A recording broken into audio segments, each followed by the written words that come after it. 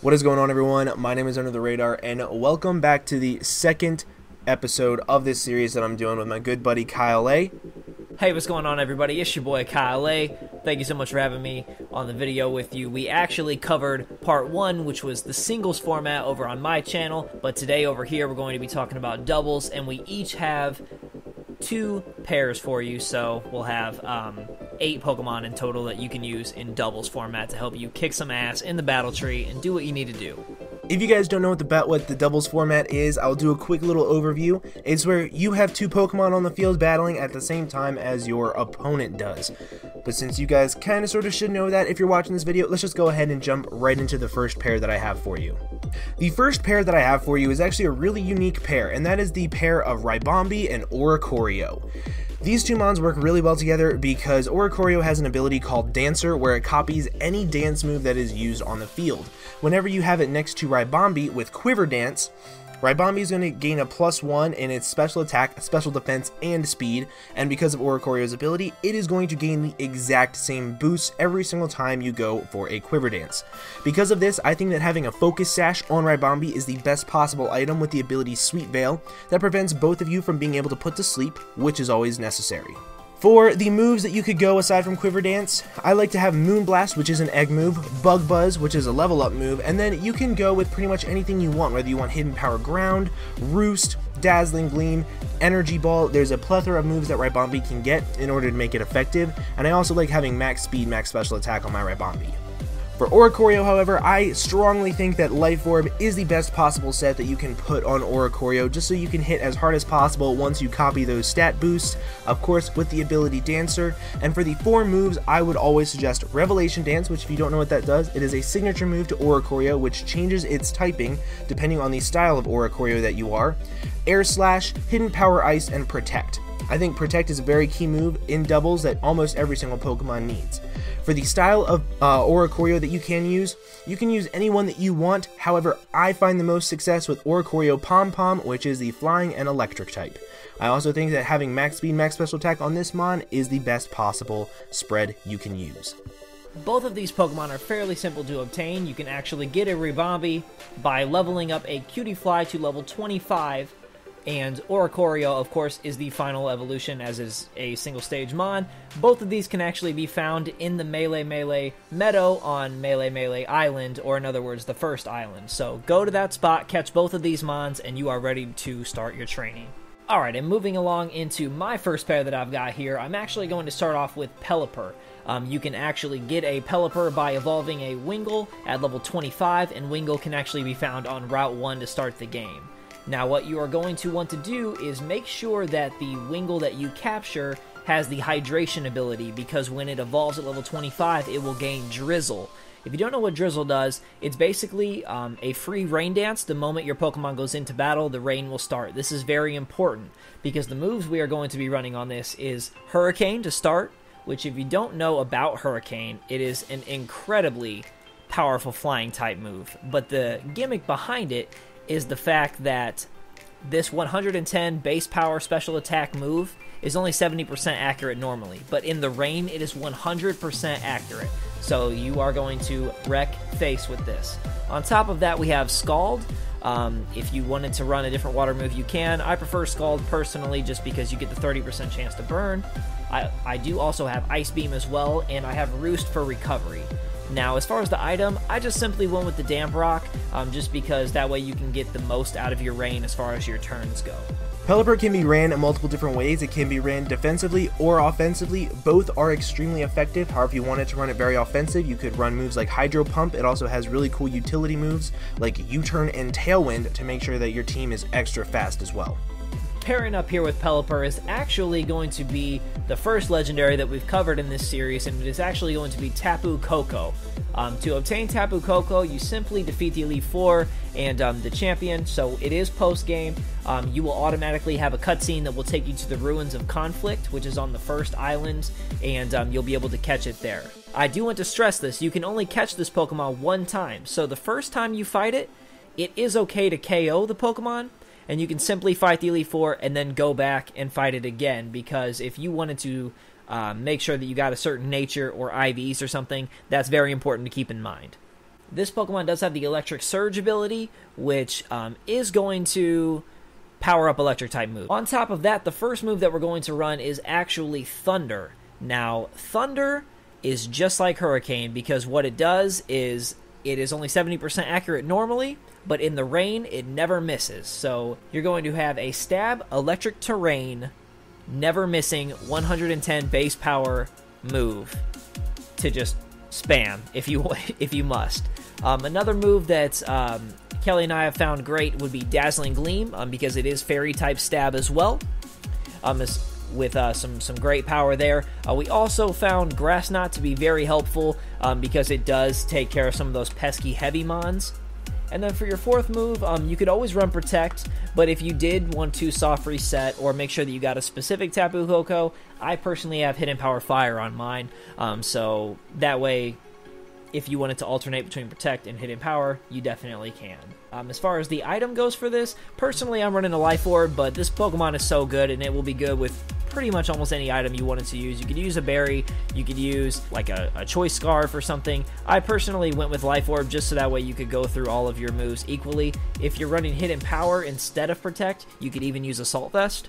But yeah, go ahead and take it away, Kelly, with the next one. The third pair that I kind of want to go over for you guys is for people that do not like offense and they prefer a bulkier play style and they aren't in a huge rush to battle through the entire battle tree and they just kind of want to try some fun stuff. And this set is actually going to be the set of Pyukumuku and Mudsdale. Now, I want to stress, this does have a massive weakness to grass, so make sure with the Pokemon that you bring along with these, they are resistant to grass. That is the most important thing in the entire world for this pair. However, with Pyukumuku, I think that the best item you can run with it is Leftovers with the ability Unaware. It is its hidden ability, so you are going to have to chain for that. However, it means that no matter how much your opponent sets up, it's like they're never going to get those stat boosts, and you can always do whatever you need to, and it's never going to boost up. For the moves, I think Soak, Toxic, Recover, and Protect are the best moves ever for this thing. Soak changes every single Pokemon into a water type, so even poison types can be toxic, and you can toxic stall them with Soak, Toxic, and Recover, and then Protect just to gain some extra toxic damage on them. For the spread, you can either go especially defensive or physically defensive and just live forever and be absolutely annoying to the computer. For Mudsdale, I think Mudsdale is a really good pairing just because every single electric type that wants to threaten Pyukumuku, Mudsdale just laughs at it and says, nah brah. I think the best item that you can use with Mudsdale is actually Assault Vest. It boosts its special defense with its already base 100 HP, and with the ability Stamina, you're going to be boosting up your physical defense as it already is, so you're just going to be fat all the way around. I think that the best EV spread for it is going to be max HP, max attack with an adamant nature with the moves High Horsepower, Rock Slide, Close Combat, and Heavy Slam. High Horsepower, it's pretty much Earthquake, just a little bit weaker, and it hits one target. Rock Slide is a very powerful Rock type move, Close Combat is a very powerful Fighting type move, and Heavy Slam is a very powerful Steel type move. So you can hit a lot of stuff extremely hard while Pyukumuku just sits there and is fat and annoying for the entire game. Alright, now to obtain a Mudsdale, you can simply evolve a Mudbray at level 30. Mudbray can be found on Route 4 on the Akala Island, or the second island in the game. As far as Pyukumuku, it is a 20% encounter rate while surfing on Route 7 on the Akala Island, so make sure to go ahead, hop on your Lapras, and pick one of those up.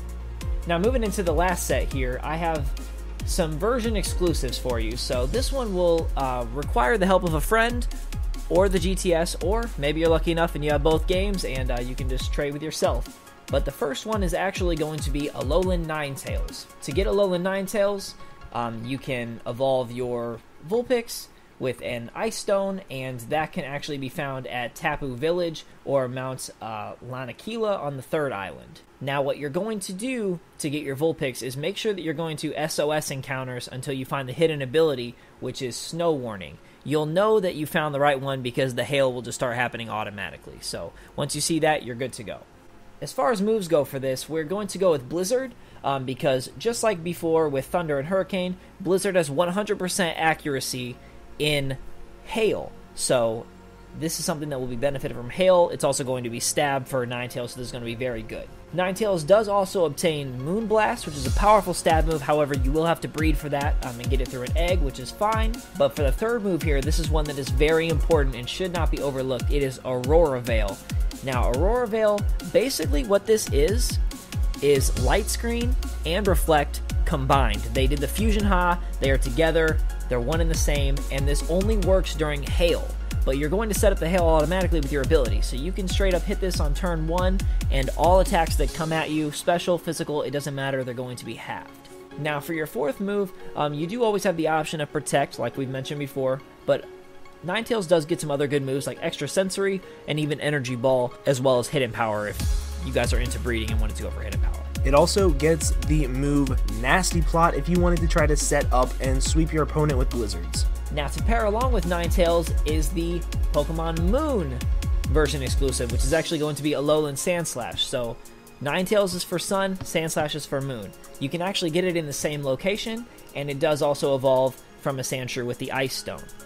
Now you are once again going to want to do SOS encounters to make sure you get a hidden ability Sandshrew, because this ability is Slush Rush. Now what Slush Rush does is in the Hail, it doubles your speed. So it's basically Swift Swim in the Hail. Now this Pokemon is very rewarding if you can get, but there are a few loops you'll have to go through to obtain the proper moveset. You will need a Heart Scale to get Icicle Crash, but it is a very powerful stab Ice type move that will help you out. And you will need to make sure that you get your Sandshrew to at least level 30 before evolving it, so that way it can learn Iron Head. So that way you'll have both of your stab moves, you'll be good to go. Now, it is always good to set up with this mon, and it actually obtains Swords Dance through TM, so I definitely threw Swords Dance on my Sandslash to help out. And for the 4th move, once again, you do have the option to Protect, but some other good options would be Earthquake, or maybe even Brick Break. It does also get Poison Jab, and Leech Life, which has a major buff in Gen 7. For the item, I simply put a Life Orb on this guy, but really, I mean, it is up to you what you wanted to go through as far as your item goes to suit your playstyle the best. Simply Life Orb just helped me out, just delivering max damage and making the timeline a bit quicker to advance through the battles.